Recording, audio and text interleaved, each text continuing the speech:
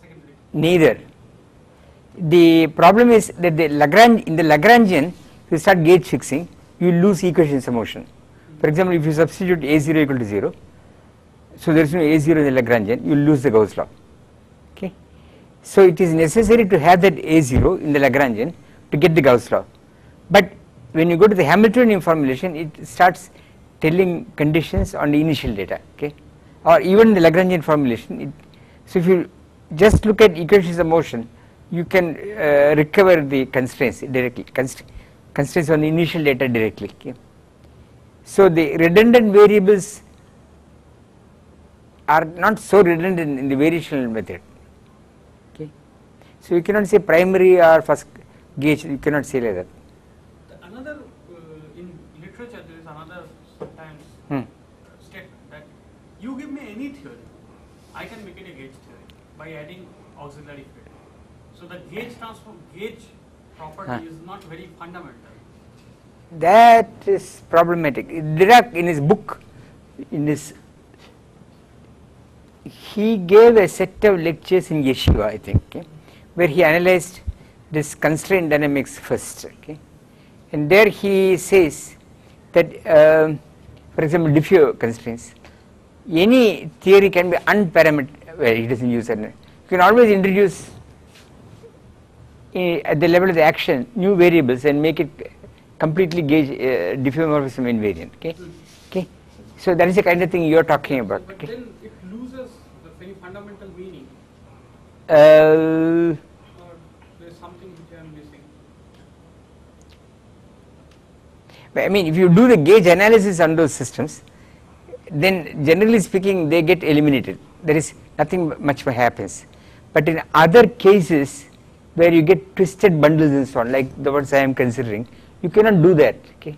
Or in gravity there are conditions at infinity, then you cannot do this. Okay. I mean, so I think there are trivial cases and non-trivial cases, I would say. Which one? Massive Maxwell field. Proca, no, because that gives you a condition on when you vary A0, okay, which tells. No, it's not a gauge theory, but I can add auxiliary field to make it a gauge theory. d mu of that is this equation. This is Stuckelberg formulation. Yeah, right. Yeah. Okay. Massive electrodynamics is not a gauge theory. There is no gauge transformation. There are constraints. Okay, they are all second class. So that's what. So the existence of constraint and existence of gauge transformation as should be separated. I have one question. So how do you, given a Lagrangian, how you can just know that there is a constant in the theory? If the primary constant is 0, if the first moment is 0, then you can say there is a constant, or there is another way to characterize there is some constant in the theory, given a Lagrangian. Given Lagrangian, I mean, there are two. Let me say, if you make a Legendre transform, you will know immediately, because you will find that the. For Legendre transformation, you have to calculate the moment of the theory. Right. And that turns out to be 0, then you say that there is. So it is a statement that the dpi or dqj dot, okay, this object here is this is a Legendre transform, right? Yes. Of the P. This is the one which tells you whether I can invert. If I make a Legendre transform, I can go back. Okay, but this is equal to d2l dqi dot dqj dot. Right? dqi dot dqj dot. Right? But this is a Hessian matrix. So the singularity, the existence of kernels in this mapping is the same as this matrix having not zero determinant.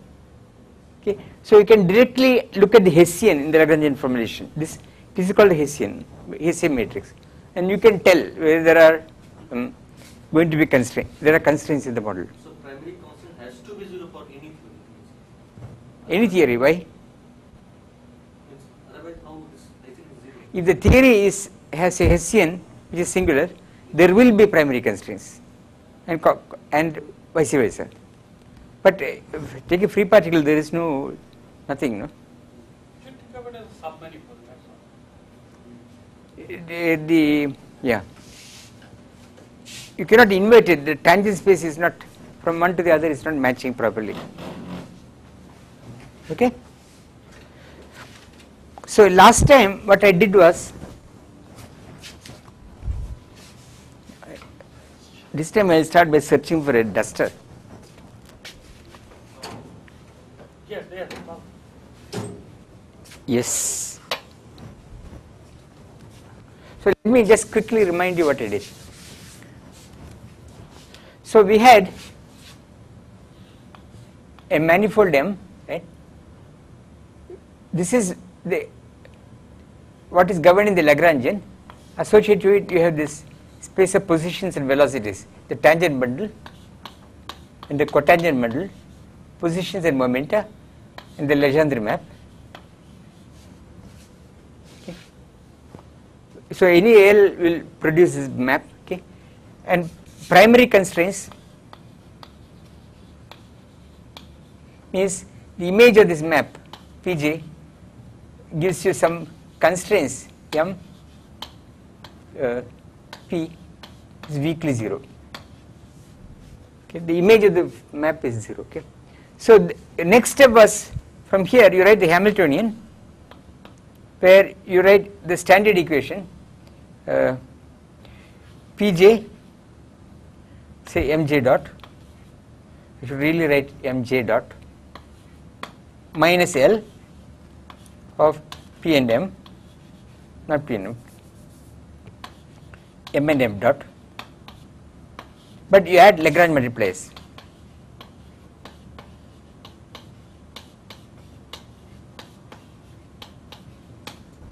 Okay, and this we saw was a function of, this thing here is a function only of M and P.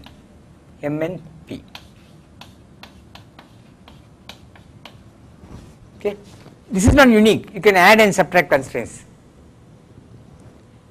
All these equations are on this surface eventually. Okay? But you should not put this here, because when taking Poisson brackets, you will get wrong answers if you do that. Okay?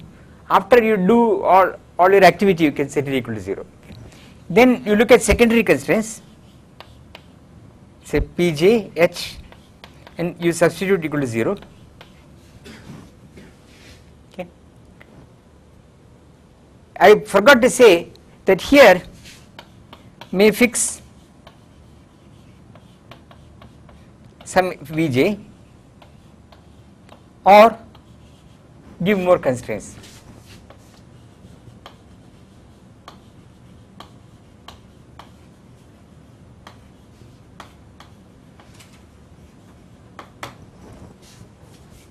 Because in our spin problem, in fact, it fixes the V. Okay, it can do both. Keep going. Okay, so this will be more constraints called Sj. Okay, then keep going. Repeat till we stop. Still, no more new constraints.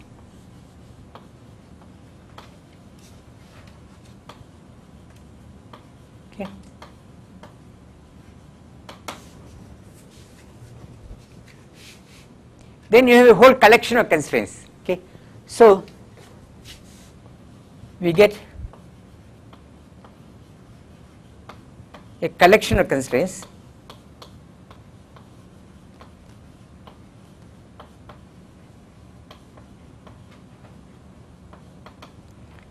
Ck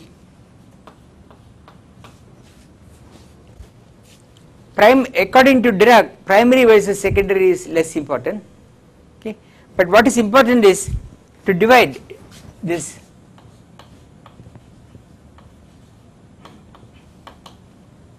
into first class Fj and rest.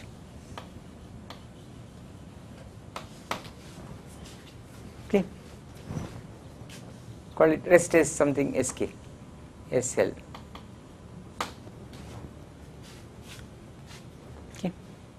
where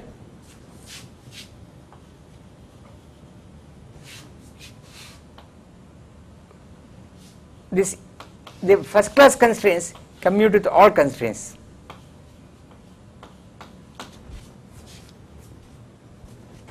Okay. This has two consequences. Okay, the remain so. Okay. First statement is the matrix function, call it mjk of qp, which is the Poisson bracket of sj with sk of qp,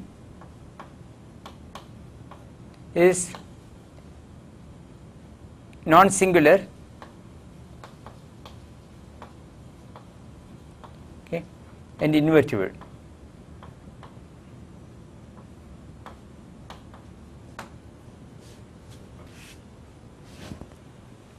Okay. This is important. Okay, why? If not, okay, there exists psi k qp, okay, not all 0, such that mjk psi k is 0. It is a null vector. Sorry?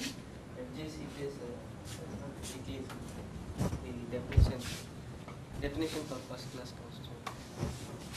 constraint. It is given right there. First class constraint commutes with all constraints. Yeah, but it's strongly zero, right? No, weakly. Again, Everything is weak on the constraint surface. You take the Poisson bracket, evaluate it on the constraint surface, you get 0. So it is, as a Poisson bracket, it is acting tangentially to the constraint surface. Okay, the canonical transformations it generates, okay, takes a function on the constraint surface to a function on the constraint surface. but all the constraints are already with respect to that. So you're not worried about primary and secondary constraints. No, not anymore. Okay, after you have done it, you collect them and divide them in this way. So suppose the right hand side is a linear combination of ck. Which one? This bracket fjck Poisson bracket. Uh, If the right hand side is a linear combination of ck, yeah. would that be a first class constraint? Yes. In fact, I will show you that the first class constraints, But the Poisson bracket algebra, the Poisson bracket algebra of constraints closes. Poisson bracket algebra constraints of the f's will close. In a strong sense, the Poisson bracket f with f will be an f. So that's what you mean by first class constraints. That is what I will deduce. Okay. Okay. So that is why I am doing this. This implies that Sj commutes with psi j, psi k, sk.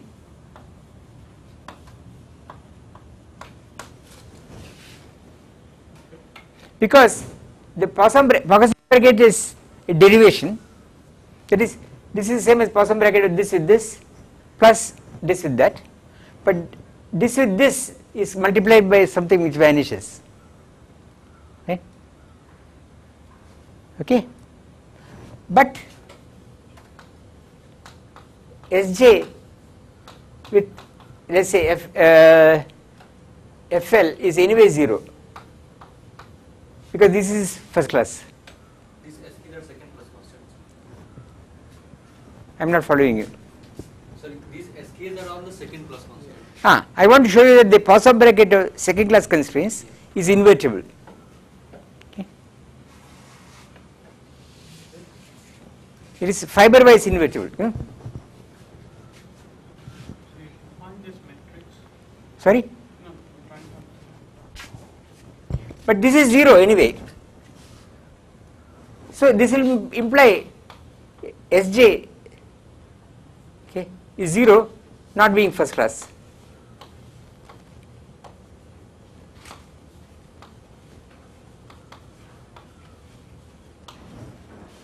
I said because the S will commute with all constraints n. Here, not this one, this combination, not this one, this combination, what is it? So, what is it? There is a, this one, okay. Okay, so this implies, sorry, but so I should write psi k sk fl for some bracket is weakly 0. This implies this, but this implies it already commutes with all second constraints. Okay. So I should have said or psi k sk first class, okay, which is not, which is contradiction.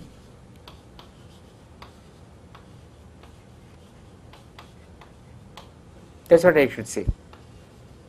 Yeah, namely,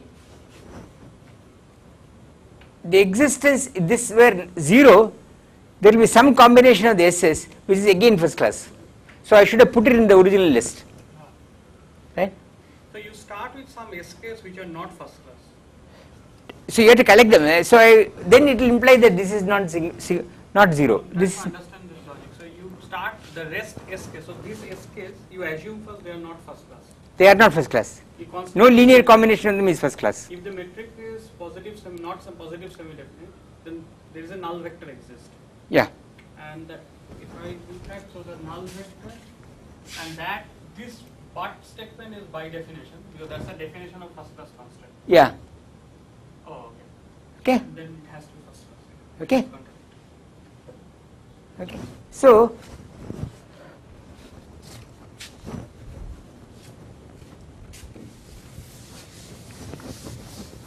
okay, I'll do this first. So we have therefore concluded that this MJK is invertible.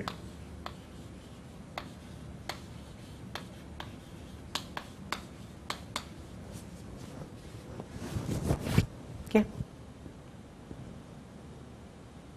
Now I'll tell you geometrical meaning of what this is. Okay. So anyway, let me give an example. Okay. Then we can strongly eliminate second class constraints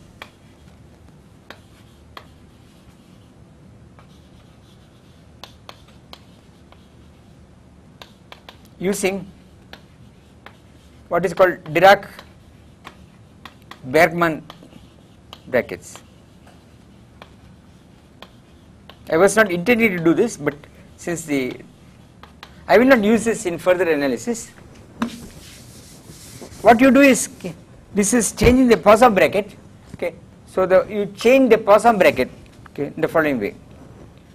Change PB to, okay, Dirac dB.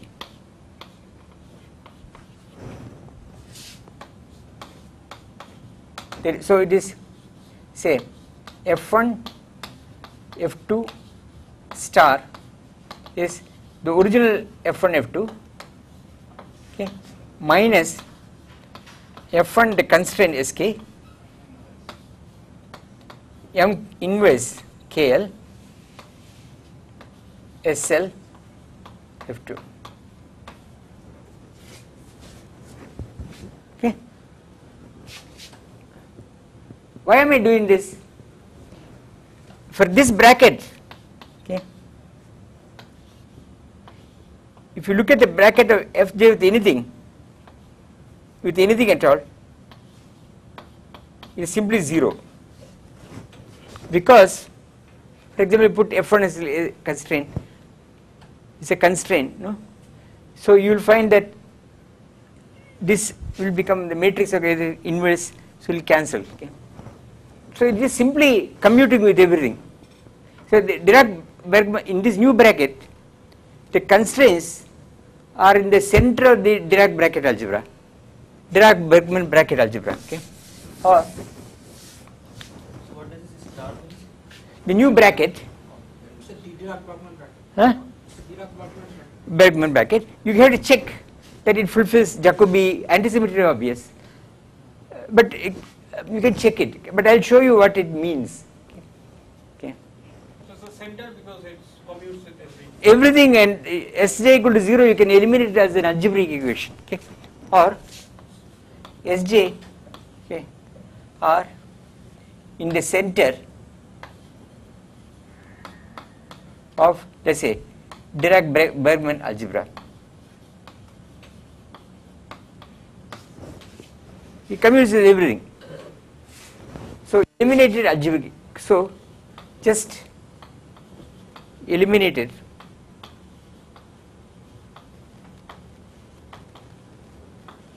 Algebraically. I should show you some examples. What you do is some polynomial or something, you just solve it and get rid of the extra variables. Okay. This is not the best way in most cases, but I am telling for completeness that this is a methodology which has been pursued and works in some cases like massive vector meson. Okay. What does it mean? Okay. So first notice, note. So you're using capital F for the first class constraints. Yeah, I will come to that. No, but these F's are any functions. Any arbitrary functions, any function on the phase space commutes with this in this new bracket. What does it mean? Okay. So those of you meaning. S1 is to commute. Huh? S1 is to will commute. Sn S2 of course will commute, but this Ss will commute with anything in this star bracket, okay. Everything whatsoever, and we want to work on the surface Sj equal to 0. These are all classical. Quantum, you could have all kinds of problems with factor ordering. I won't touch them now. Okay. Okay. What is the meaning? Well, remember.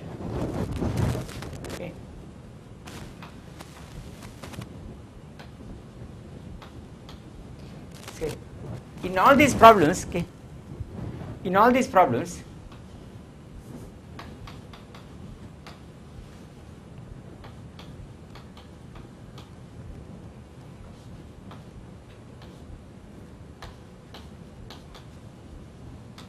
we have a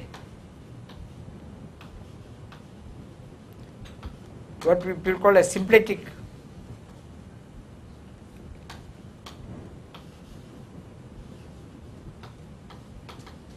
form omega, which I will write this in the notation, omega ij d psi I with d psi j. Okay. This is your dpdq.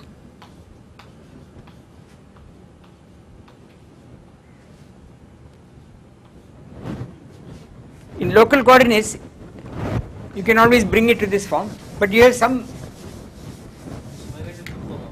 Huh? It's a two form and is closed. Okay, and Poisson bracket, okay, is given by any two functions, say alpha beta, is given by this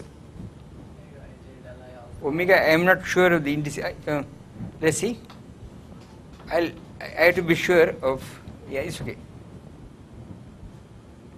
Index notation, okay, d alpha over d psi I, d beta over d psi j. Oh, I have to invert this. That's right. That's fine. Where omega I k, omega k I, k j is delta I j. Okay. This is a symplectic form. This is called the Lagrange. This is Lagrange form, Lagrange bracket. You might have seen come across Lagrange brackets. Okay, this is associated with the Lagrange bracket. So,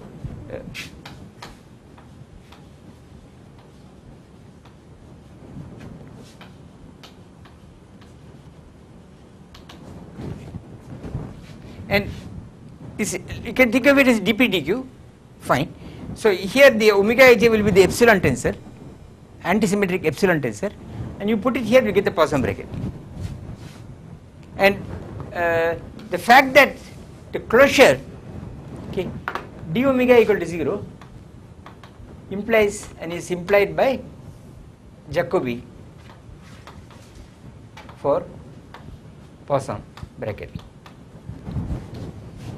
There is a little known paper by Pauli who showed this first. It was Pauli who showed this first, okay, that this closure of the he was the first one to start discussing this Poisson algebra, whereas the symplectic manifolds were already known. There were theorems on two closed two forms and so on. Pauli addressed this in quantum classical mechanics. Now what is happening with this surface? Okay. Now, okay, the surface, okay, the number of independent Sk is even.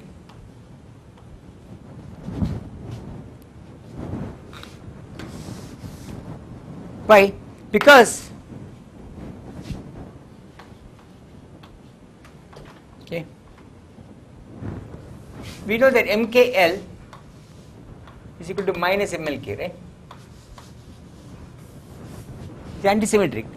So determinant of M is equal to minus 1 to the power of D determinant of M, okay, D number of SS.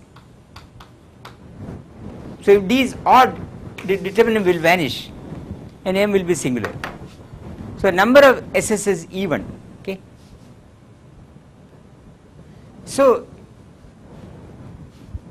if original phase space, original say this object had dimensions,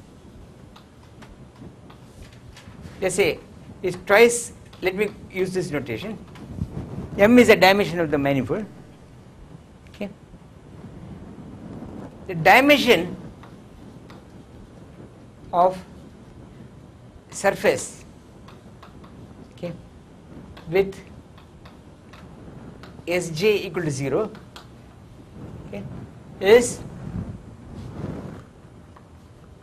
2m minus an even number, okay, because the number of constraints, independent constraints is even. So this is an even dimensional submanifold, okay, in T star M. So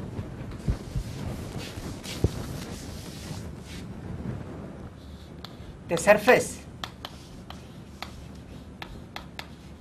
okay, in T star M, okay, with Sj being 0 is even dimensional.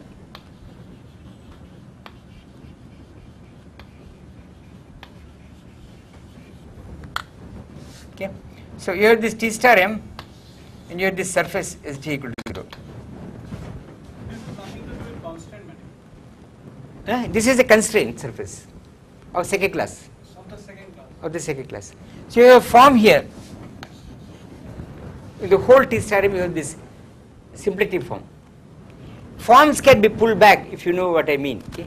So you can restrict the forms. Okay. So this is my constraint second class surface. I need some, it's even dimensional. So I pull it back.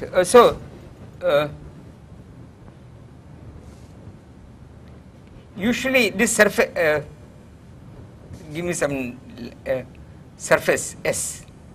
S is not a good word. Huh? What? Sigma. This is even dimensional. Okay. So you can pull back. So omega, I can pull it back. Pull back of omega to sigma call it phi star or sigma using the canonical notation.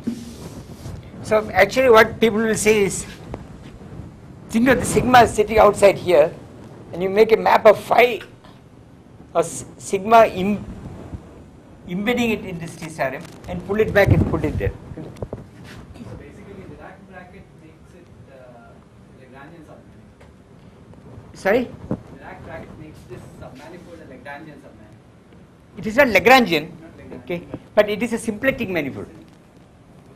Because this two Omega will vanish on the omega will not vanish. That is the whole point. On a second class surface, this pullback form is a closed two form. It's closed because the original one was closed, but it is non-singular. Okay. Then write phi star omega, okay, as phi star omega ij d psi I with d psi j. Okay. And Dirac dB bracket is just obtained from here. That is alpha beta star is alpha beta minus, okay, alpha, okay, well I shouldn't write like this, is obtained by inverting this matrix phi star omega ij d alpha or d psi I d beta or d psi j.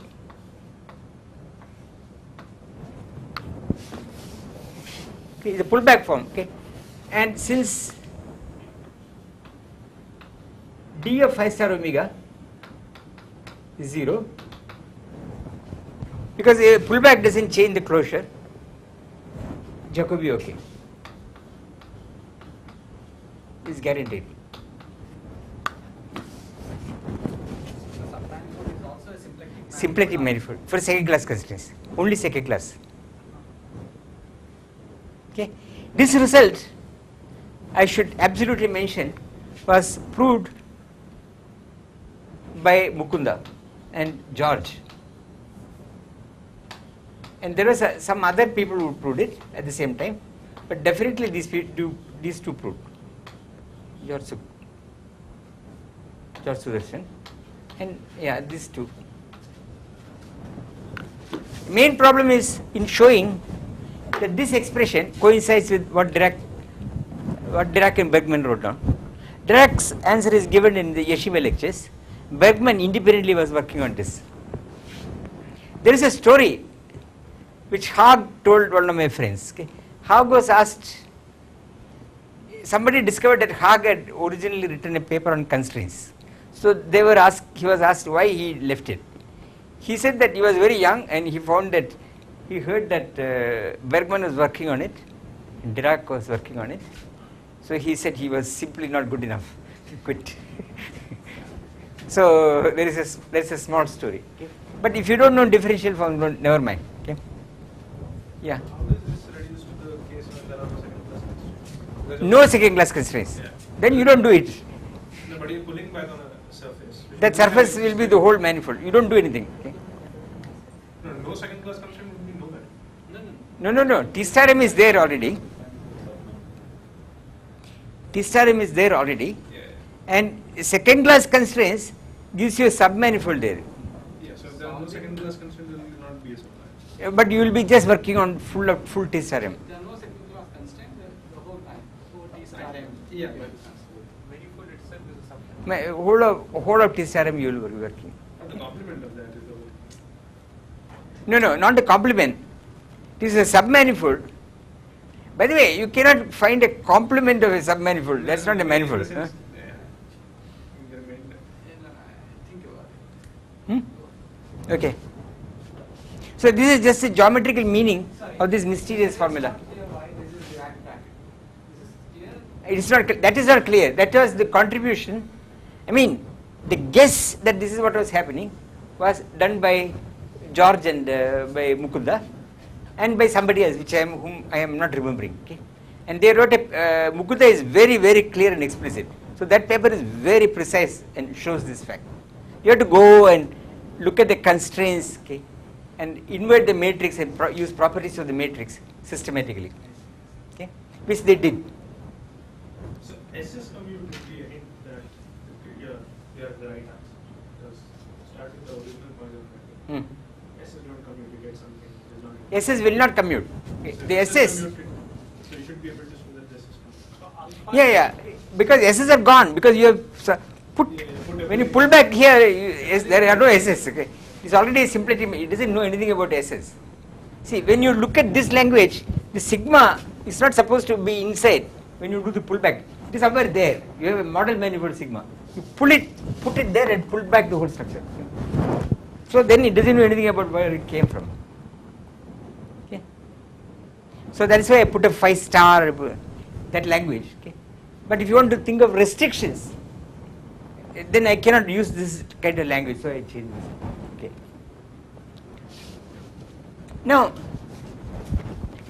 what about first class? Why did I do all this? I will not use this Dirac brackets, but I will use some other technique which I think is more adapted here, and I will mention that I suspect that it can be used, as I told you, in quantum gravity as well, at least in low dimensions, okay, because of recent work coming from people like this Raphael's group, and also this Hadamard states and so on. Okay.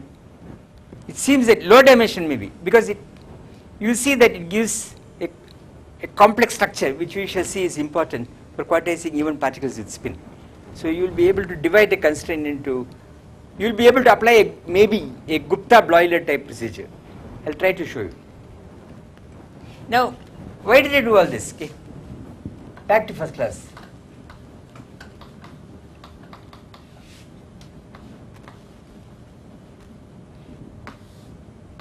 So the claim is the Poisson bracket of Fi with Fj is Ckij.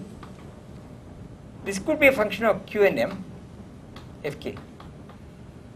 Okay, I put this could be functions. This is a claim. So I am going to claim. I'll prove it to you. This is claim. So you're assuming that you have solved explicitly the second class constraint. Yeah. No. I'll prove this with the second class constraints.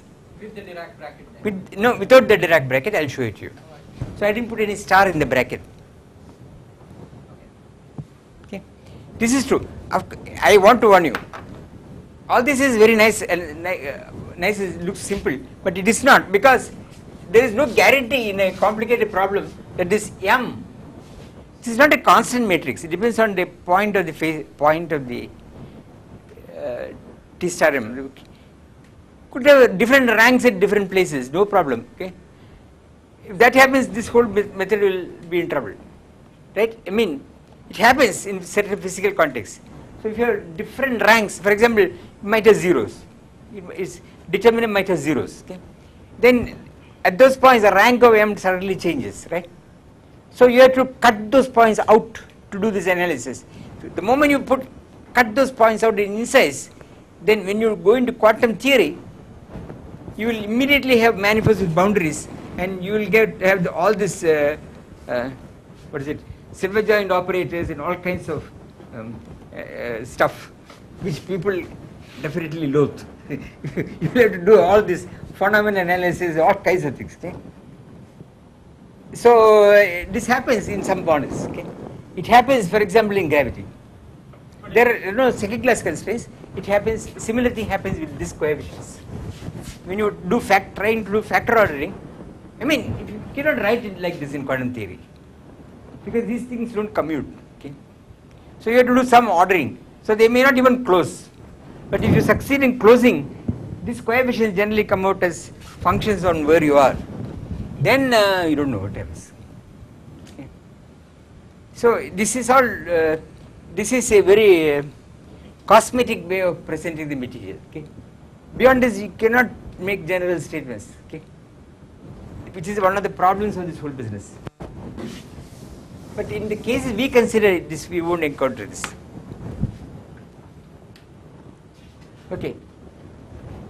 how do I prove this? For suppose okay, Fj Fi Fj, right?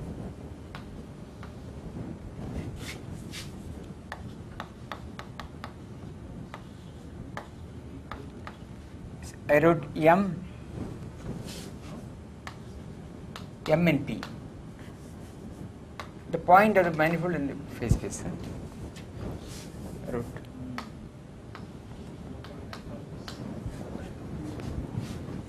okay. This Poisson bracket had Ck Ij okay, Fk, but suppose there were Dk Ij Sk.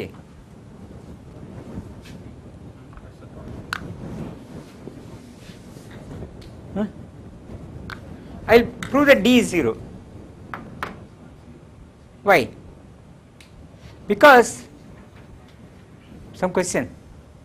No, no. Now this is an identity, right? And it's not weekly 0 in between. This is an identity. It's not weekly 0 yet. Not weekly 0. Weekly 0, the whole thing is weekly 0. Yeah. There is nothing to prove. How do I prove this? Well, use Jacobi. By the way, Dirac bracket is not weak. As far as second class constraints are concerned, the Dirac bracket is a strong equation. Okay. So I am careful in putting tiddles and equalities. Okay. So what is Jacobi? Is something like Fi, Fj, let's say Sk. Okay.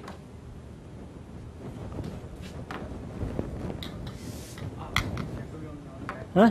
Only on that part. Yeah, plus Fj, Sk, Fi, plus Sk, Fi, Fj is Jacobi, so certainly it has to vanish. In fact, it has to strongly vanish. Certainly it has to vanish weakly on the surface. Doesn't matter. This thing here, let's put weakly. It will vanish. Let's put weakly. This thing here, this is a constraint. This is a constraint. Is a Ck, a Cl. This is a Cl. Okay? Because this is a Poisson bracket of a first class constraint with a constraint. So it is a constraint put here. But that has 0 Poisson bracket with the first class constraint. So this whole thing is weakly 0. Same thing goes here. But here you get Sk, then you get this Di, this is weakly Dij, okay, M times Sm.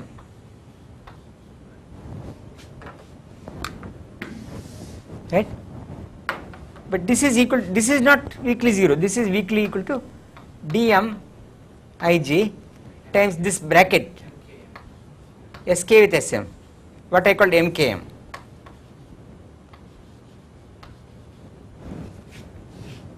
And this is supposed to be weakly 0. Is m is invertible, okay, dm ij is 0.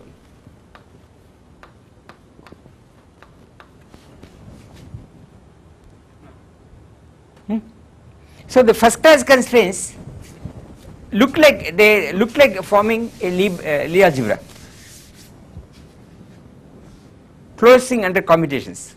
Classically, it will vanish. Okay? That's not the problem. The problem will come when this C is a function of Q and P, as happens in gravity. Okay? The structure constants are not really that of a Lie algebra. Something else is happening. Okay? The Lie algebra is not on complex numbers, if you want to put it that way, but the coefficients are in some functions. Okay. You can define Lie algebra where the scalars are taken from anything. Okay. You can take it from complex numbers, real numbers. What is it? Feels a characteristic P, where P is suppose you take them from functions, you get this. Then nobody knows what is happening. This is what happens in gravity. Always we define Lie algebra over a field of integers. No. Simply a structure constant. No. Semi-simple Lie algebra is over finite, is over. They do all of it. We do it with reals. For example, so real Lie algebras, compact Lie groups or over real Lie algebras. Yeah. We do it over complex. Okay. Then down the corridor there are people, or second floor there are people who do it on fields of prime character, finite fields. Okay. Periodic I have not seen, but I have certainly seen lot of people doing prime character ZP for P prime. Okay. ZP for P prime is that's a canonical thing that people do. Okay. You can do that. SL2 with coefficients in Z, ZP, SL2 with coefficients in integers, that kind of thing, no? Finite fields they do all the time. Not only we also, in physics also it turns out. It's textbook. Yeah, nowadays, nothing to us, right? Yes, but this stuff is a different story. I have not seen anything much here on this. But anyway, so let me understand this here. So, what Dirac suggests?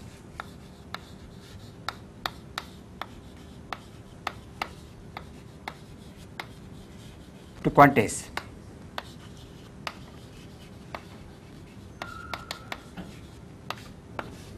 Okay. So, we assume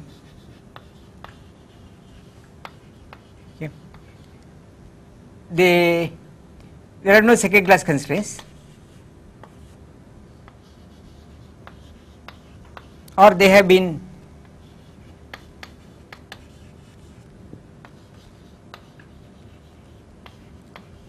somehow handled, maybe with Dirac brackets, Dirac-Bergman brackets.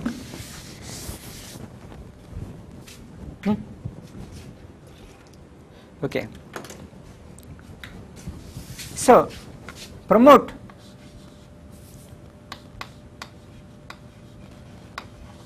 Fj to operators F hat j and constrain vectors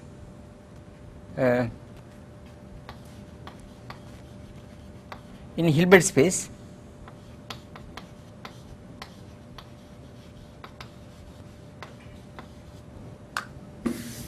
by F hat j acting on the state is 0. Huh? Guttav-Euler. That's what Dirac suggests. These are just like these. Yes. The whole point is this is consistent.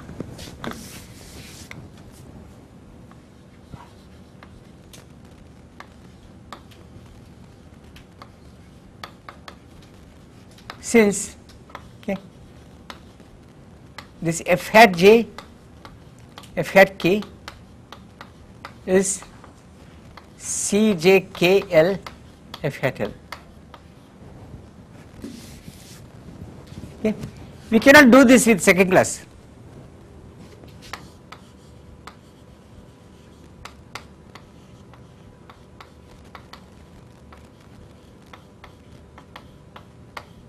Because their Poisson bracket is non-singular. Okay. So you will get a contradiction. Since this equation will give Sj S hat j S hat j S hat k equal to 0 equal to this matrix Mjk equal to 0. So you will get some nonsense equation. Okay. So second class constraints cannot be treated this way, but first class can.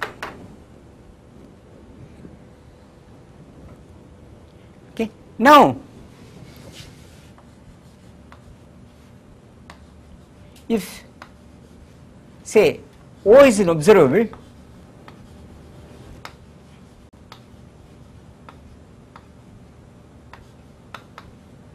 we want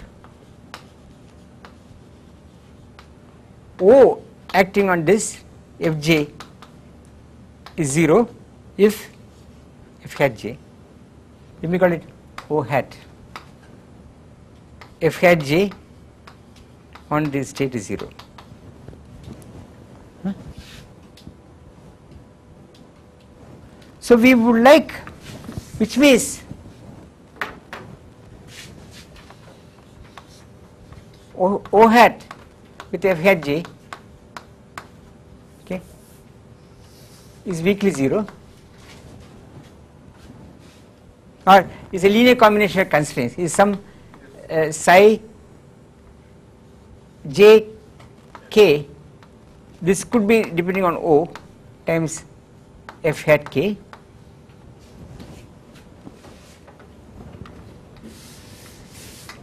by consistency, or O hat commutes with F hat, I mean modulo constraints, okay. So O hat, so this leads to the interpretation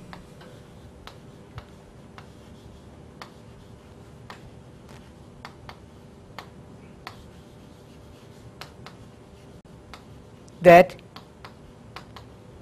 F hat j generate gauge transformation infinitesimal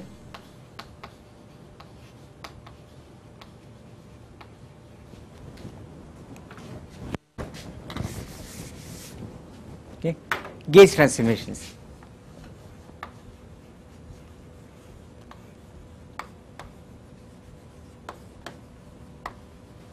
Yes.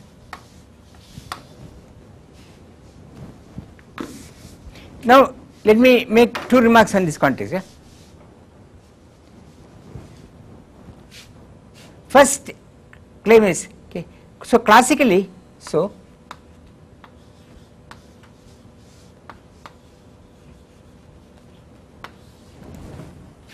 there are two things that happen.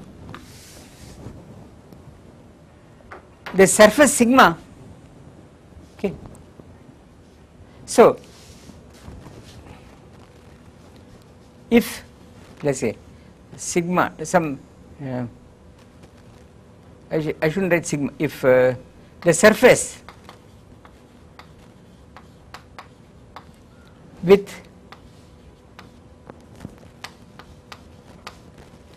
Fj equal to 0 okay, is, let me call it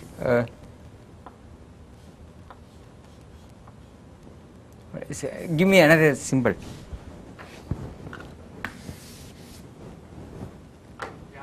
Huh? What? Gamma.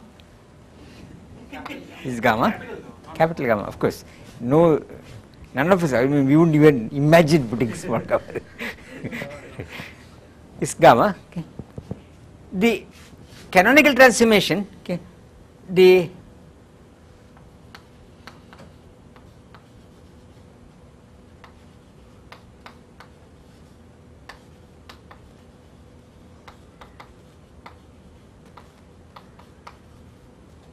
generated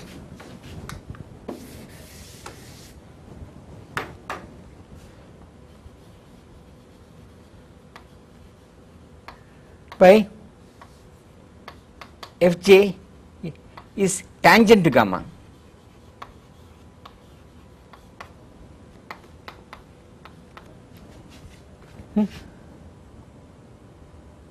The vector fields, each Fj generates a vector field, okay, and the vector field is tangent to gamma.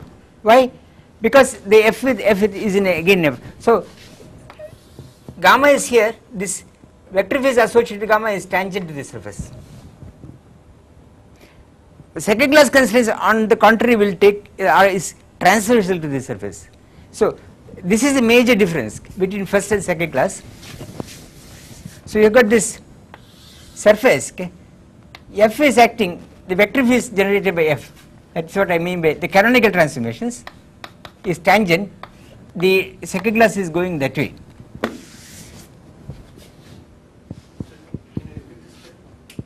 Can you please repeat this?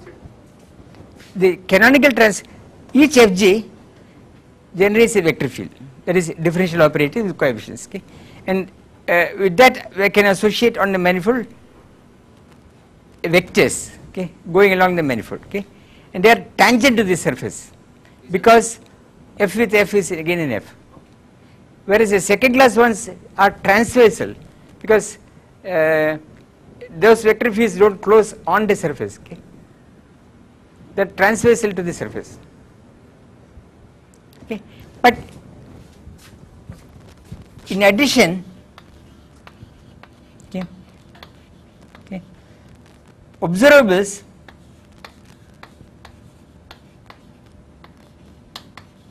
O are constant on orbits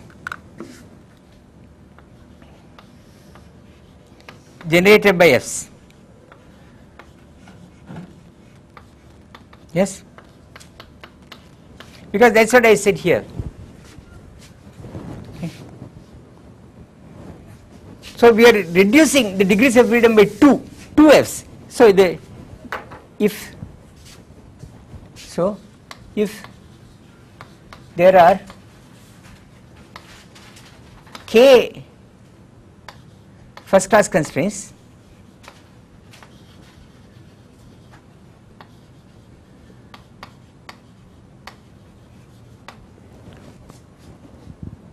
okay, we are reducing, okay, the family of functions, if you want, okay, family of functions by 2k.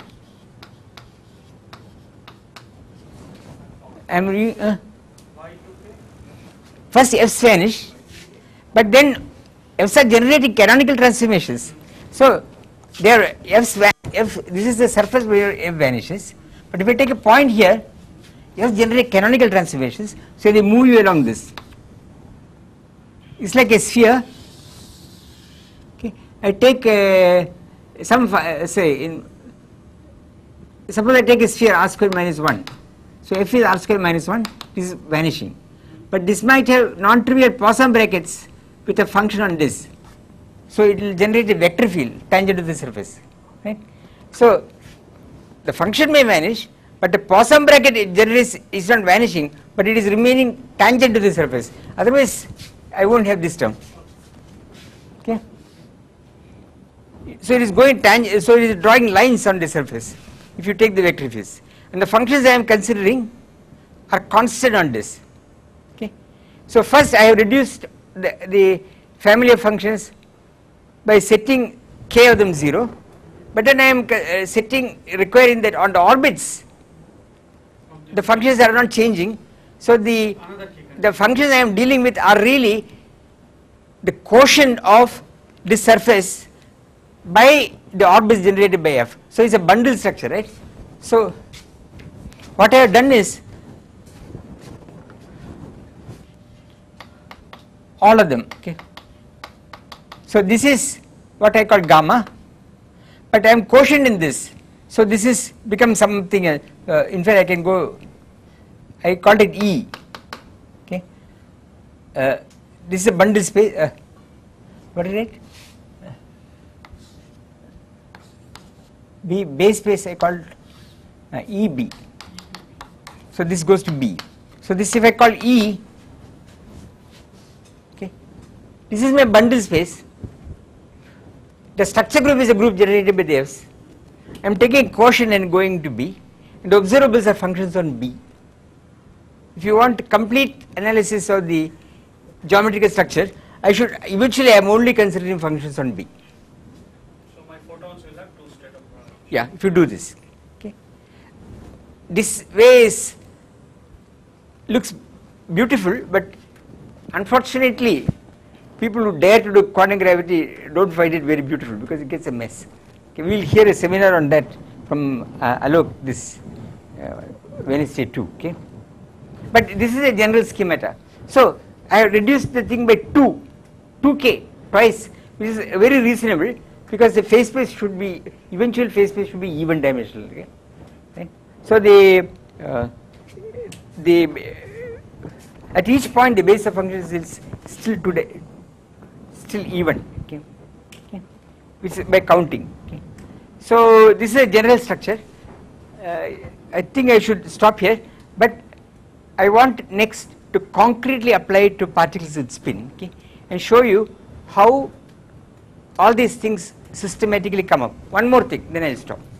That is very important indeed, okay, physically. In H is H0 plus Vj, you remember this Pj, this must Vj Pj is necessarily first class.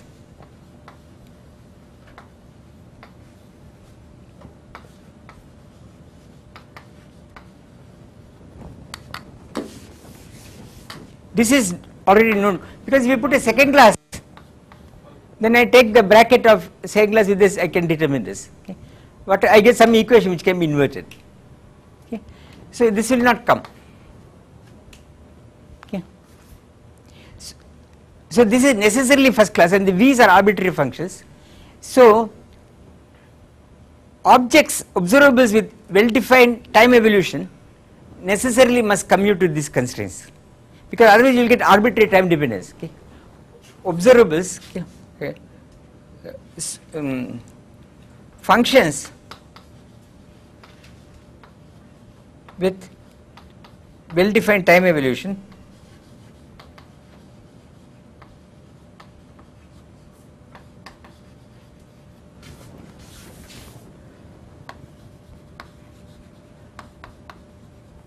necessarily, okay, have this equation, okay, functions f. Let me call it O. So O with this Vj Pj, this is classical, must necessarily be 0.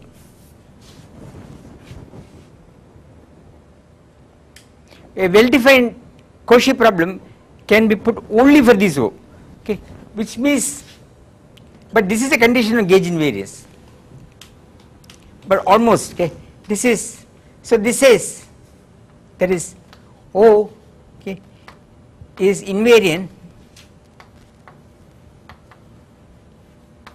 due to gauge transformations. This is classical of this object. What you get here? What happens is again forward. If I use secondary constant Sj for example, then what? They will not appear. Or eventual combination here. Then what happens to this equation? O, comma Vj Sj. They are, that is why second class constraints therefore are not observable. That can you run through this logic again? That yeah. why Vj Pj is necessarily first?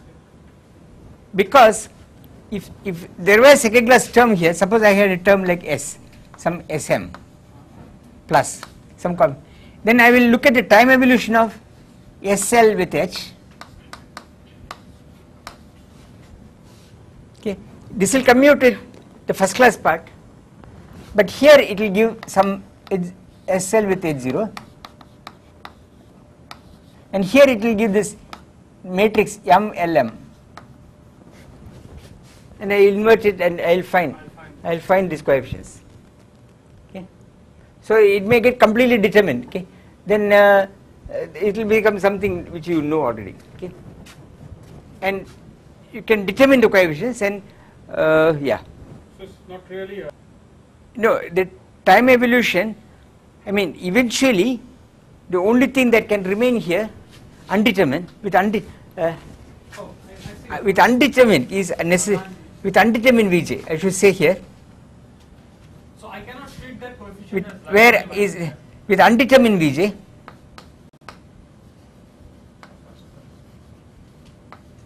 I forgot to put this. There may be terms which are second class with determined Vj, Yeah. but that won't. It's not a Lagrange multiplier in that sense. Okay. Undetermined Vj. But Vj is a Lagrangian multiplier you added Yeah, so in first place. So it should not be determined by the evolution. Yeah. But you have a But kinetic part corresponding to this Vj also. You have- there is no kinetic part. Means this time evolution is there. It's not constant actually. No, you can choose anything whatsoever for these Vj's until you look for consistency of constraints and the secondary constraints and so on, and some of the Vj's will get determined. Okay, those things are not, and they will get multiplied by some second class constraints.